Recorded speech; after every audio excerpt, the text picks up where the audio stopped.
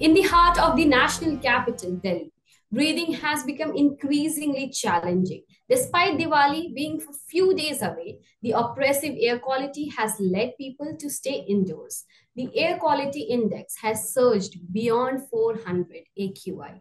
In light of the severity of the situation, today we have with us Professor Anjal Prakash, who is an environmentalist. He will give some insights on this situation. Welcome, sir. Thank you so much, Suparna, for having me. So, the issue of stubble burning in neighboring state is often cited as a major contributor to Delhi's pollution. What steps can be taken to address this issue effectively?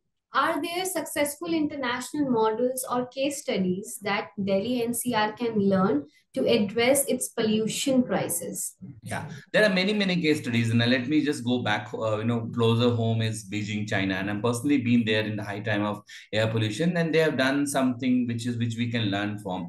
So Beijing faced severe air pollution similar to and has made significant progress in implementing major emission standards, expanding public transportation, and promoting electric vehicles. They also have enhanced green spaces, and Delhi actually can learn from Beijing experience in controlling pollution through policy interventions in the urban planning process. That's number one. There's some other small experiment which has happened. Let me just lay them out for you and for your viewers. Second is about, we have London's UK. So London's congestion plan, they have actually charged extra and ultra low emission zones. That is what they've made it. And it has reduced vehicle emissions and improved air quality. And within certain times, you have to pay higher tax to enter London. You are forced to take public transport because of this. And I have traveled to London during this time, and it's very well implemented. So Delhi can consider similar congestion pricing measures to low emission zones to discourage use of polluting vehicles. So that's something that you can learn from London.